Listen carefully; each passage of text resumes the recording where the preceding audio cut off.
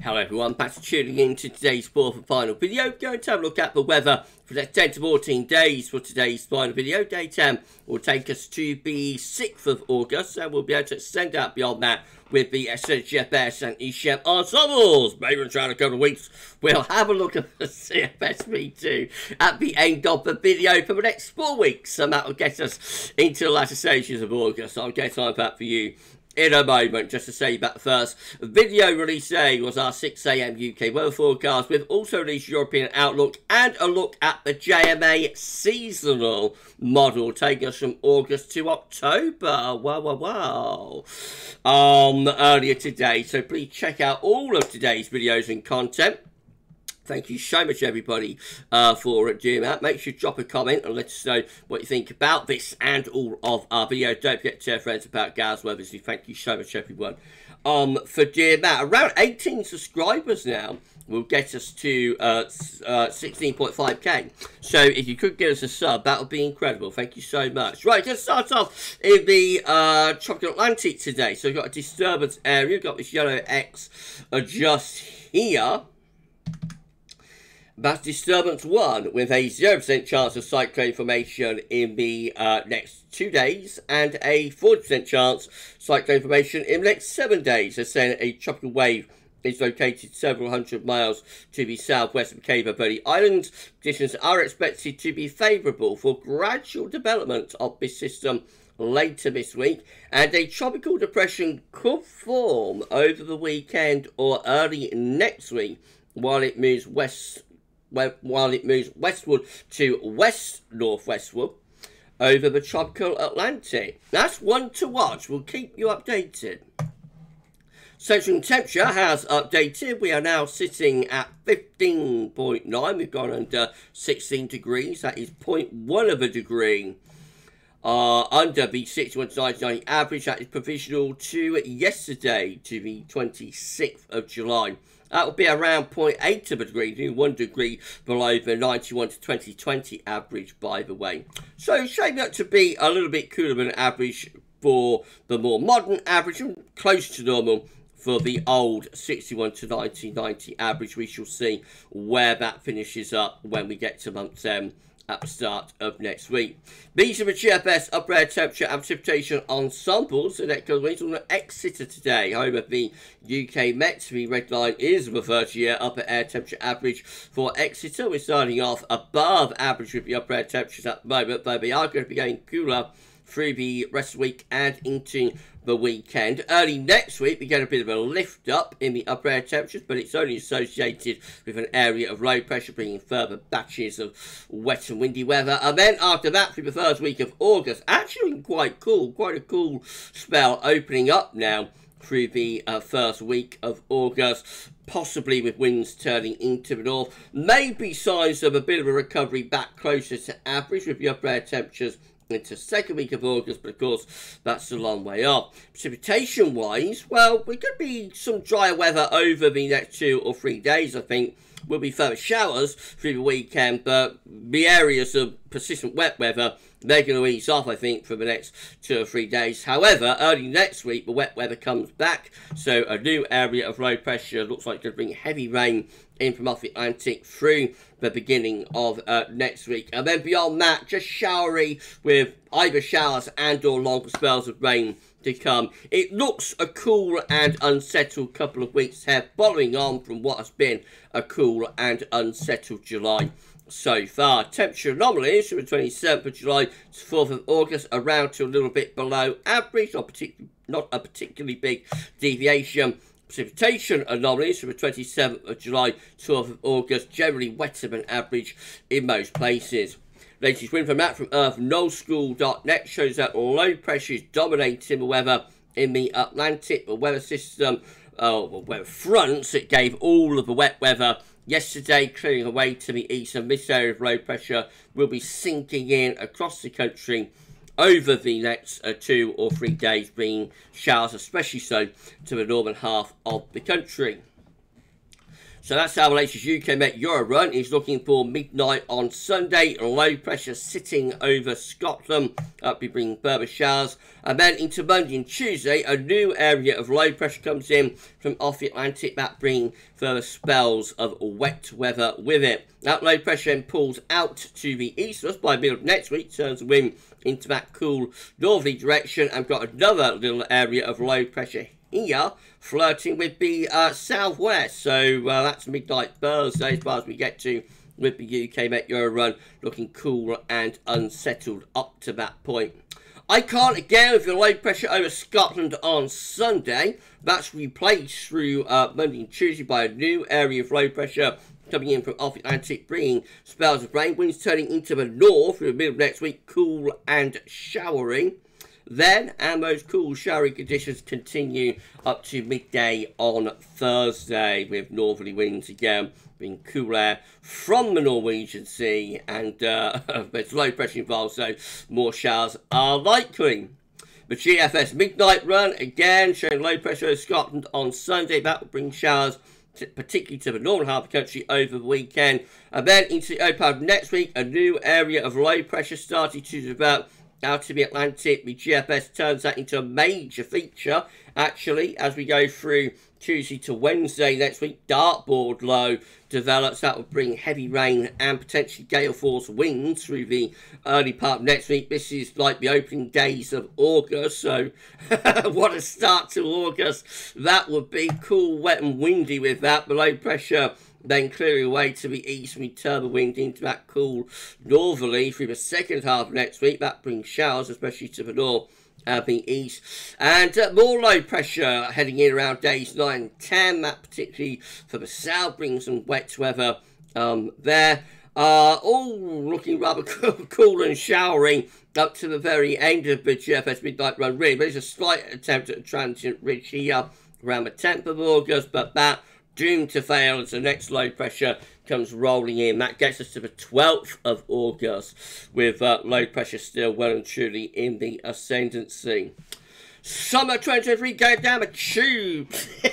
Everybody. It's going down the tubes, I think. Oh dear. The GFS 6Z again with that low pressure over Scotland on Sunday. Get behind the sage long time now, I think, if you want some hot, dry weather. Everyone trying to get behind the sage long.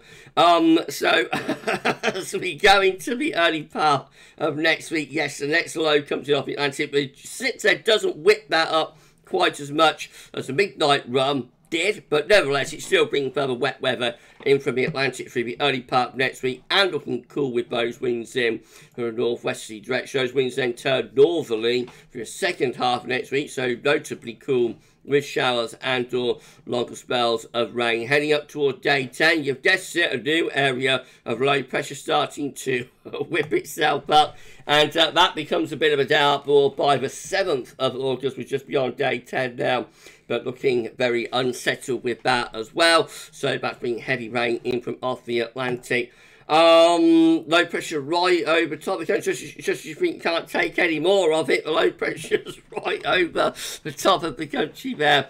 And beyond that, through into the second week of August, actually unsettled weather continues with more low pressure in from off the Atlantic. The conveyor belt of lows just going on and on and on with the GFS output today.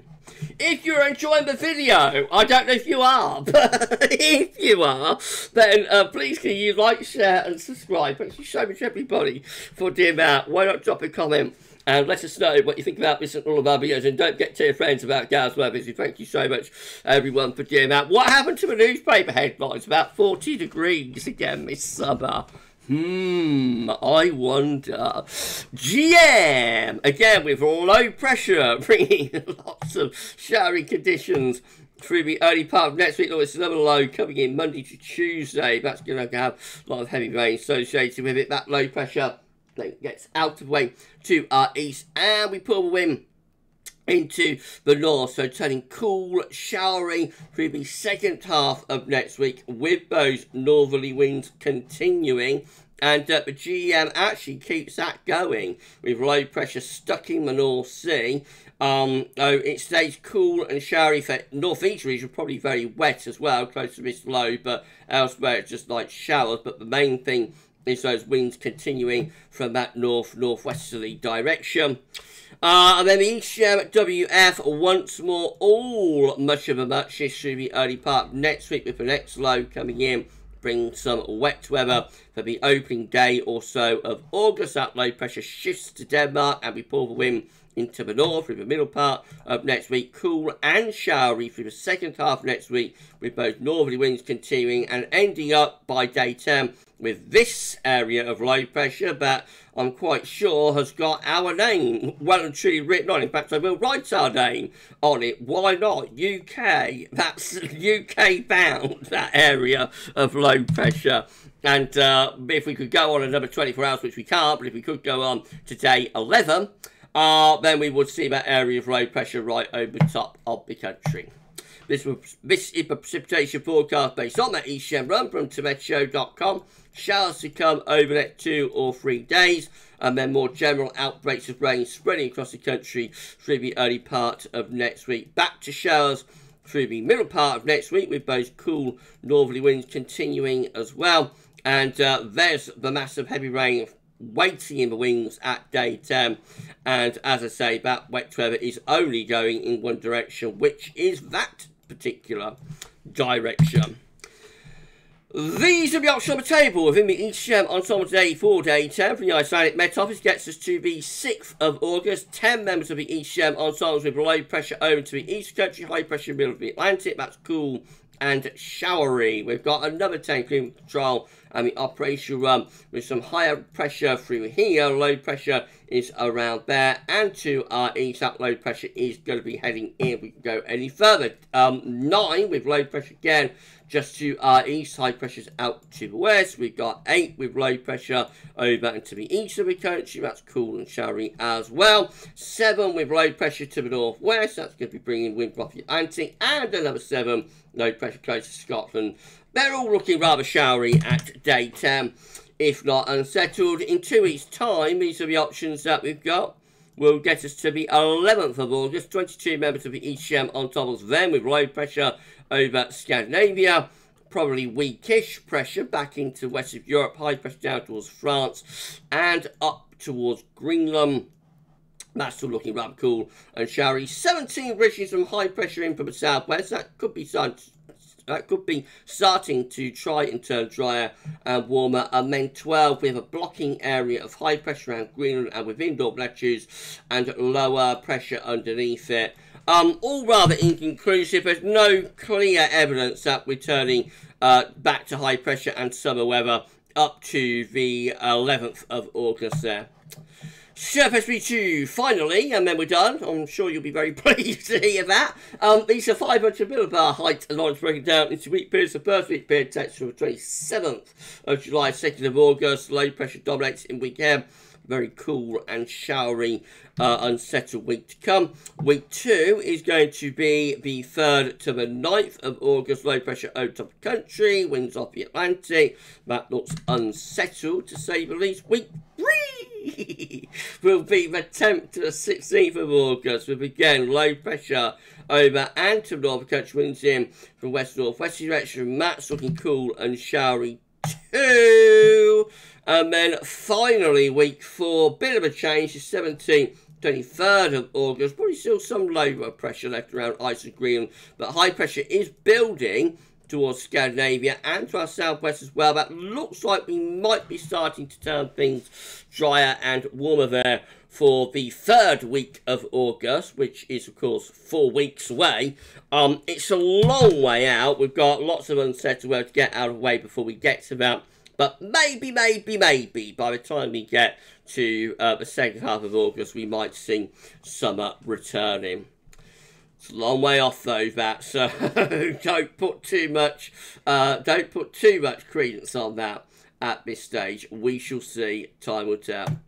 Okay, we're done. If you've enjoyed the video, then please can you like, share, and subscribe. Thank you so much, everybody, for doing that. Why not drop a comment and let us know what you think about this and all of our videos.